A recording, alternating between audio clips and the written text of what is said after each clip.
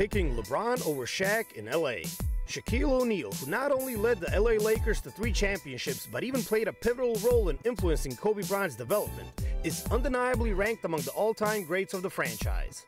However, according to rapper Lil Wayne, LeBron James' 6-year tenure with the Purple and Gold is sufficient for the King to eclipse Shaq's legacy with the Lakers. During a courtside interview at a game in LA, Wayne revealed his Mount Rushmore of Lakers legends and named the following group: Kareem, Magic, Kobe, LeBron. Although originally listing Shaq, he changed his mind right away and replaced the Big Diesel with the King.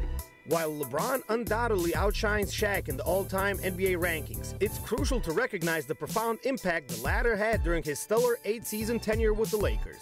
Shaq not only spearheaded the Lakers' historic three-peat, but also secured all 3 Finals MVP titles along with the regular season MVP award in 2000.